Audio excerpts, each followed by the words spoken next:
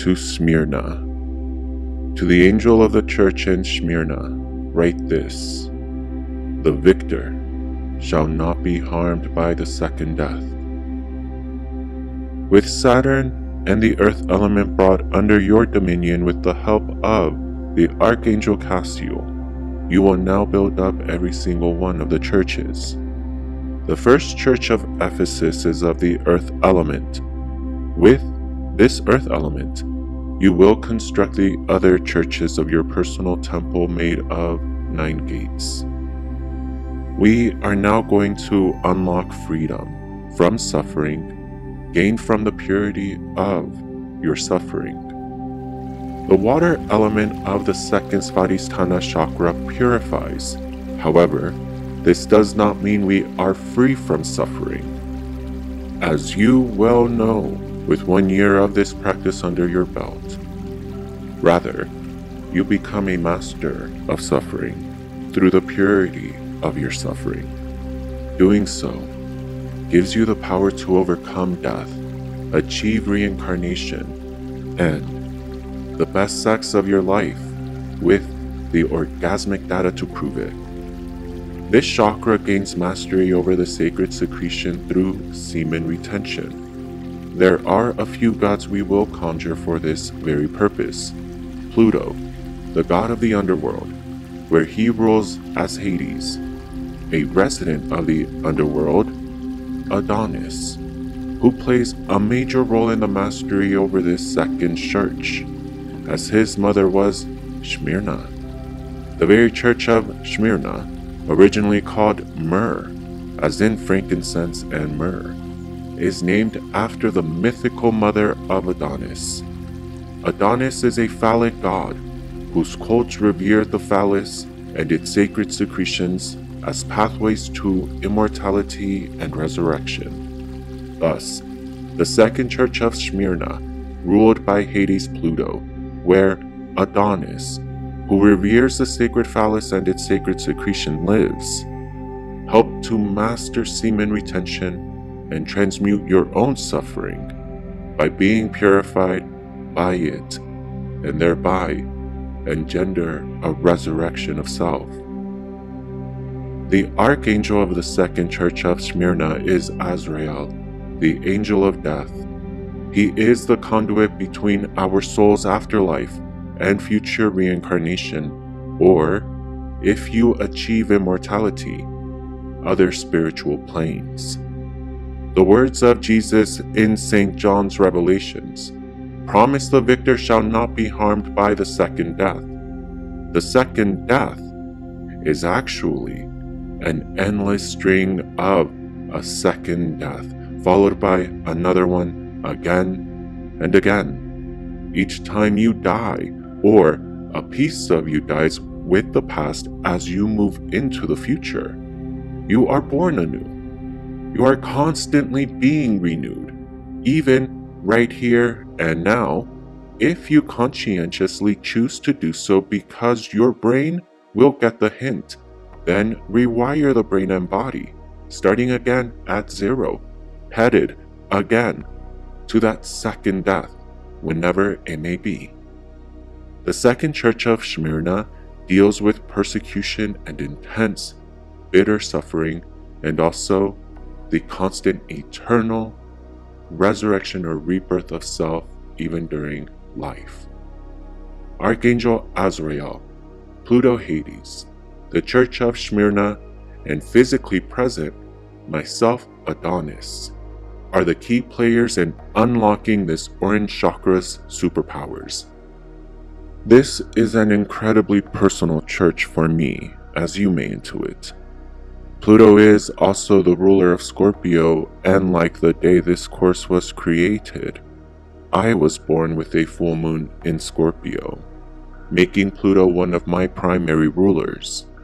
Smyrna, or Myrrh, was the mother of Adonis, whose father was King Cinyras, Myrrh's own father. Myrrh seduced her father, King Cinyras, while he slept and became impregnated. King Cinyras sent to have her killed, but Myrrh was turned into a tree, the myrrh tree, whose incense is used with frankincense in many pagan religions around the world, even those pretending to be monotheistic today. As a tree, myrrh's womb grew and gave birth to Adonis, whose beauty mesmerized Aphrodite and Persephone, who both declared the baby as their own. To settle the dispute, Zeus himself intervened, and to appease Aphrodite and Persephone, but only showing Adonis was a slave to the gods, condemned Adonis to hell for a third of the year to live with Persephone, above on earth with Aphrodite another third, and Adonis could choose the other third for himself. Someone killed him out of jealousy, either Apollo, Ares, or Artemis. Where the blood of Adonis streamed, roses bloomed.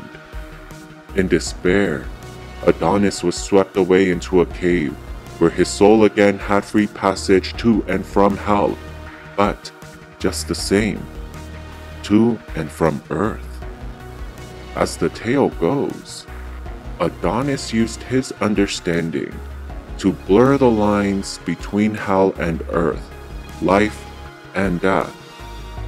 And rather than allowing his soul to reside in hell, revivified his soul and arose out of the cave, resurrected, having reached immortality.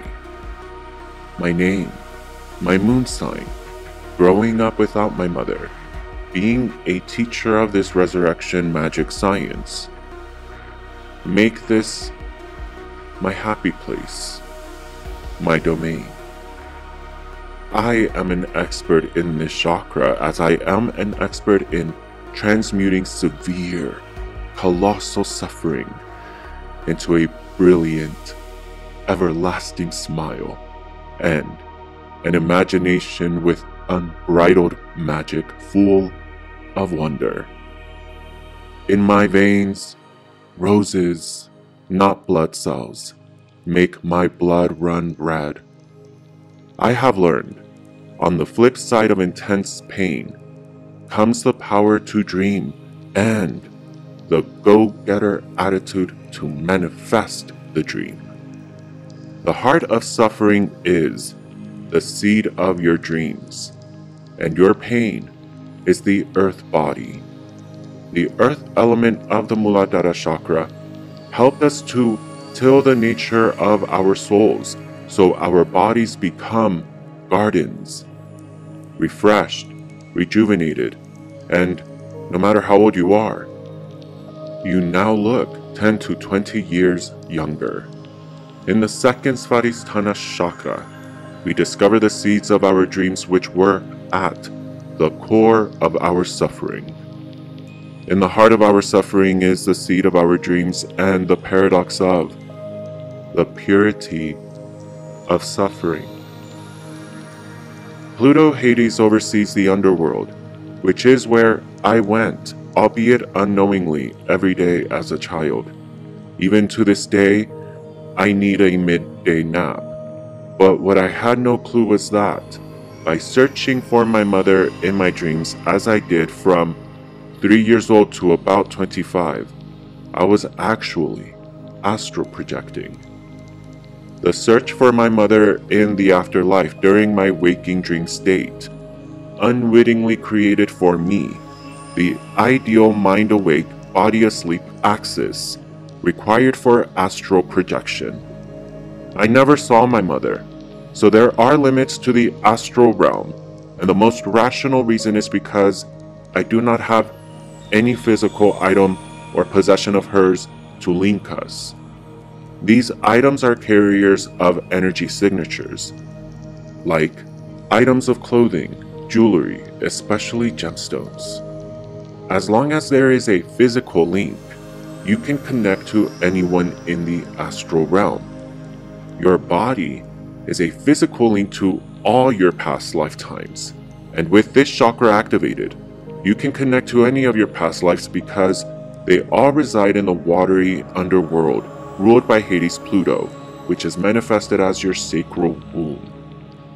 In this sacral womb are all your past lives, and you can connect to any of them.